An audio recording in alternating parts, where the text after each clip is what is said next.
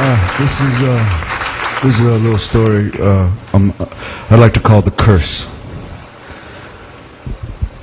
The song Alive, which was on our first record, and was the first song we ever wrote as a group, and a song that we played hundreds of times live.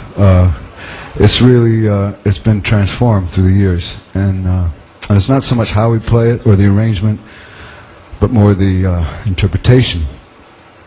So the original story being told in the song is that of a young man being made aware of some shocking truths. And one was that the guy he believed to be his father while growing up was not. And hard truth number two was that the real father had passed away a few years before. Now, as if adolescence wasn't tough enough. So when the mom relays this information of the real father's death it leaves the kid, who's not terribly stable at that point in his development, plenty confused. And I know this because I knew the guy.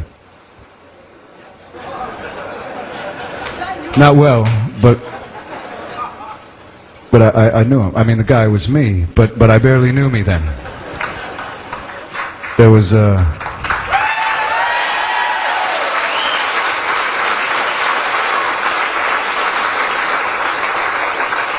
to be honest, I was barely there to be known. And so he takes all this news as a curse. You know, fine, you tell me these secrets, I'm supposed to forgive, but I got to figure a way, you know, to live with this. And fine, the dad's dead, but I'm still alive, and I got to deal with this. So it was a curse, you know, I'm still alive. So cut to years later, and we're playing to larger and larger audiences, and they're responding to this chorus in a way that you never thought.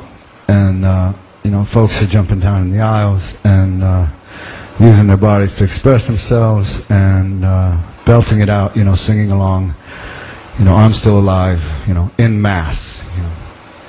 So every night when I'd look out on this sea of people reacting in their own positive interpretation, it was really incredible. The audience changed the meaning of these words. And when they sing I'm still alive, you know, it's like they're celebrating. And here's the thing. When they changed the meaning of those words, they lifted the curse.